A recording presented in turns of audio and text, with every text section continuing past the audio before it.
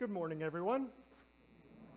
Welcome to Athens Christian Reformed Church, whether you are here in person or whether you are at home watching this a week later. It is, as always, so wonderful to be together. This morning, for announcements, there are a couple things I need to let you know about. One is that next week, Lord willing, is Affirmation Sunday.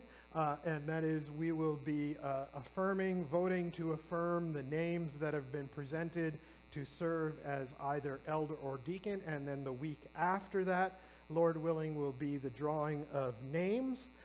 So we will prayerfully do both of those things over the next couple of weeks. And then the week after that, Lord willing, we will be having the baptism of Chris and Stephanie, little one Aiden, and that will be our first in-person baptism for quite a while here in the sanctuary, and so we're very excited about that.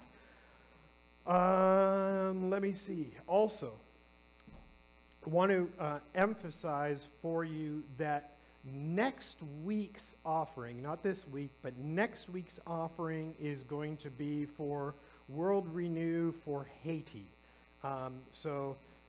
You remember a little while ago there was a earthquake there, and it was a disaster. Well, the disaster has not really gone away. Please be prayerful about this special offering coming up next week. This week's offering will be for denominational ministry shares, but I'll share about that a little bit more when it comes to congregational prayer.